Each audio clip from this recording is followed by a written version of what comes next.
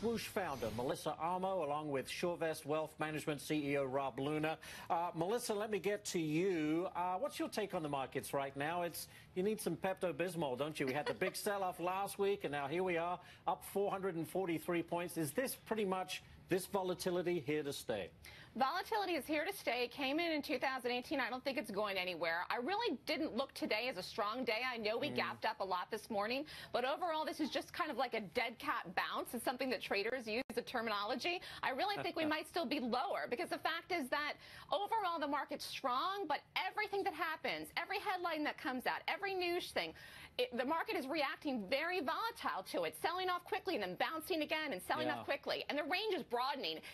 We're still strong, but the range from the high to where we're at in this base is like wide. It's getting wider and wider and wider. Well, it's interesting because, Rob, you say, look, we are trading in a range, but to Melissa's point, that range is like the size of the Grand Canyon right now. Well, it's like a size of the Grand Canyon if you look at the minuscule ranges that we're trading in over the prior 18 to 24 months. But I think, in general, this 11 to 12 percentage point range that we're trading in, quite honestly, actually is normal. And we got up towards the end of the top of that range.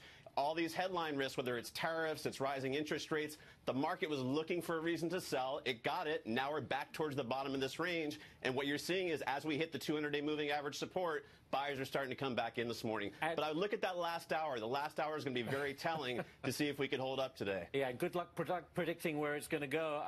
Let me follow up with you then, Rob. You say, look, as far as the economy goes, it's all flashing green. We just spoke with Steve Forbes. He agrees the economy is doing well. We get the earnings next month. Assuming they're pretty solid, how important is that for this market? I think it's extremely important, right? Because there is a lot of headline risk out there right now. Investors are definitely nervous, so they need this reassurance from Wall Street, from the companies, from the CEOs out there, telling them that things are still good. And I think if that happens, we could head back towards the top of that range. And like we said, that could be an 8 to 10 percentage point move. So if you're an investor, you don't necessarily want to be on the sidelines and miss out on that. That's a good point. Melissa, I spoke with a money manager this morning who said, look, I'm looking for a sector that has the least downside, the most upside. And I'm thinking, well, yes, we're all doing that, right? He said that sector was energy. It's been beaten down too much and has a long way to go on the upside. What do you say? I don't agree with that. I like the idea of buying strength. So right now, the strongest things out there are banks and the tech sector, except for Facebook. Take Facebook out of that equation, which is unfortunate, but still I like Amazon, Netflix, Apple I still like, Google still looks good, and the banks, JP Morgan Chase. I mean, I still think that you buy strong stocks. They're coming in. Wait, though. Don't buy yet. Wait till they're showing a strength for about a week, 2 weeks. You want to see consecutive green days. Just like if we follow through and rally today and all next week into the start of April, that would be a good time come second quarter earnings season to start getting back into these strong stuff. I don't want to buy stuff that's weak, that's down a lot, that has a huge upside. I want to buy stuff that's proving that it's strong even when the market was falling in the last week. And, Rob, that has been the tech stocks. A lot of money has gone into tech over the last 18 months and beyond. Is that still the leading sector, these big tech companies, or are you seeing money go elsewhere? Yeah, I think so, Ashley. Really, if you were looking at rising interest rates right now, and the only way that your portfolio is going to be able to combat that is through growth.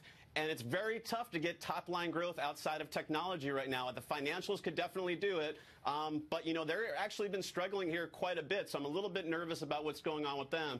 But the old technology stocks, Amazon, Google, two of our top, largest holdings right now, we're continuing to stick with them. And I agree, momentum's where you want to be, but I don't know that you necessarily would wait for them to completely break out. Use this opportunity when they're pulling back technically to enter in the positions. And, 10 to 15% from where they were at before is a pretty attractive entry point in our view. Melissa, I want to ask you the same question I asked Steve Forbes. Do you think all the noise that's coming out of Washington that at this point investors pay much attention, or does it have an impact on the market?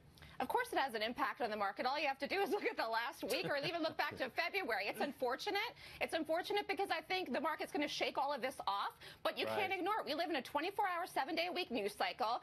Every time you get up, you see this thing, that thing, the other thing. Mr. Forbes was talking about 60 minutes. I mean, even something like that could have affected the market this morning. You can't escape it. Yeah, Rob, what do you tell your clients? Ignore it, just focus on the fundamentals of these companies? Yeah, that's exactly it. I mean, when you look at this whole noise about the trade tariffs, we have a $375 billion deficit right now. You know, what was on the table was only $60 billion. These are not huge numbers right now. And let's face it, Trump is not going to get any, style points for finesse here. This is his negotiation style. No. He's trying to get China to the table. I think it's a lot of noise right now, and investors should just pay attention to the fundamentals. Wise words indeed from both of you. Melissa, Rob, thank you very much for joining us today. Thanks, the Ashley. Dow up, by the way, 500 points above 24,000. One of those days.